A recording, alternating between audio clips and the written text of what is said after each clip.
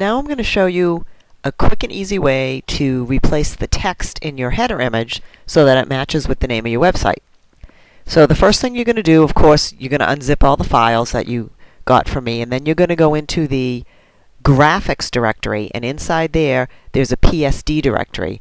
And what you want to do is you want to open the logo.psd file. And you'll see that the text in there, it doesn't have any of the fancy shadows or borders or anything. I save it this way on purpose because it's easier for you to deal with. Because the thing with GIMP is you can't just click on the text and just retype it. The text layer isn't actually saved as text, it's just an element. So what you need to do is delete the whole thing and type in what you want. So you want to bring up this layers box, which might already be up, but if it's not, you can go to Windows, Dockable Dialogues, and click Layers. And in here, you'll see I've saved all the elements of this header. And you can see each one. I tried to name them things that make sense.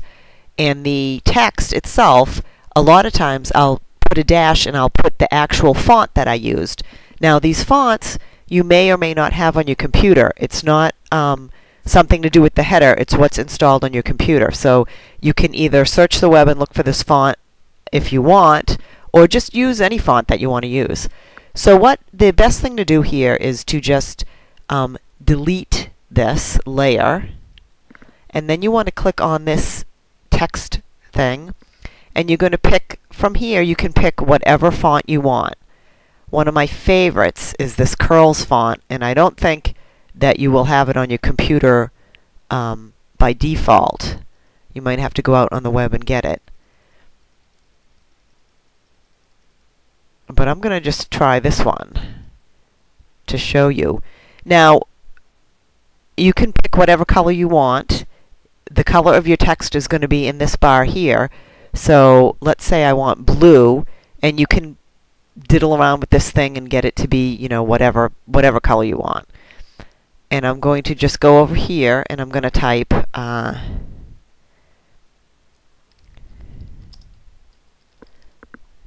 whatever I want, whatever you want it to say. And you can come back to here and you can make the size bigger. Then if you want to move it to a different place to center it, you want to click on this thing and you want to pick Move Active Layer, and then you just go over here and you can just move it around and put it wherever you want.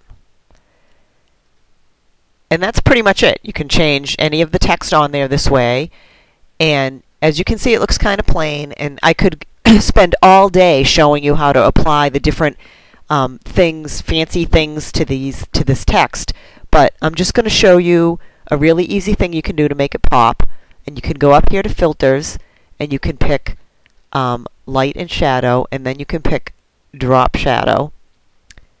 And this window should come up. And I don't usually pick, for the offset, I usually do like 3 and 3, and then a smaller blur. And this is how dark the shadow is going to be. And then it just applies a shadow. And you can play around with that. You can, if you don't like that, you can do Edit, Undo Drop Shadow. You can go back in and do the drop shadow again. You can play around with any of these little things. I like this bevel one. You can click Add Bevel. Again, you can play around with this. It gives it a little. This particular one doesn't look so good, but it gives it a little bit of zip. There's a ton of things you can do to the text, and if you want to learn more about it, you should go to YouTube and search the videos to find out what to do. But here's just an easy way for you to change the text to make it match your website.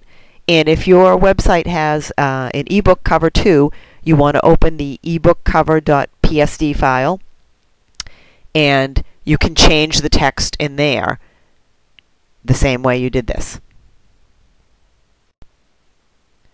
Now, when you're done making all your changes, you want to save this as logo.jpg. You just can do File, Save As,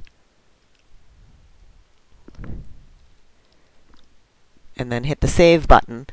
You probably want to save it, to a new directory so you don't overwrite the original one just in case. And then after that, what you're going to do is FTP it up to your custom theme/images folder on your server, and I'll have another video later on that will show you exactly how to do that.